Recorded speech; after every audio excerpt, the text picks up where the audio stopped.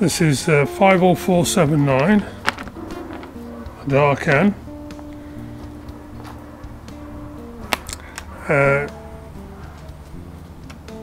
She's out of the Southall pigeons, and I remember many years ago somebody saying to me that these dark Southalls, how soft the feathering was. This hen has got real soft feathering. Got a nice size, no reason she shouldn't breed. Slightly deeper.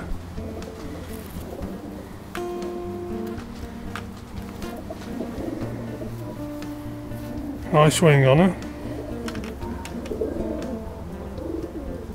An all day type. It is soft feathering on this hen. Well, if I said there was a drawback, it'd just be she's slightly deep. Not too bad. She's got that back of the old pigeon I used to call Joe 90, and he did do some winning. Ace Pigeon Mid Cheshire Fed in 05, I think, 85 was it? That's how long ago it was since I raced him. He was bred in 1982.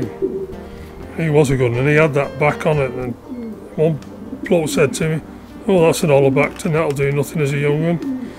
Best racing pigeon he ever owned. It's a dark hen. Southall.